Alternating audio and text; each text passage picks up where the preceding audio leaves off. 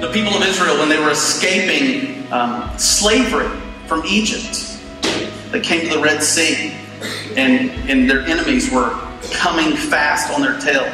And their enemies were going to recapture them and enslave them again. And yet God in His grace parted the Red Seas, and they walked through the Red Seas dry, not touching the water.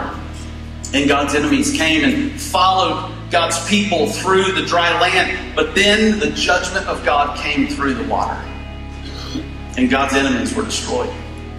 And today, when Jack and Brayley come up out of the water, it's a powerful proclamation that they'll never taste the judgment of God because of Jesus. Jesus, when He died on the cross, He absorbed the judgment of God for our sins so that we would receive grace and mercy and forgiveness. And this is the good news of the gospel that's available to anyone who would believe in Jesus today. So we encourage you to trust Jesus, run to Jesus, and believe in Him as you watch and celebrate these baptisms. Jack, are you here today to say you're trusting in Jesus alone for your salvation? It's my joy to baptize you, my brother, in the name of the Father, and of the Son, and of the Holy Spirit. We're buried with Christ in baptism. We're raised to walk a brand new life.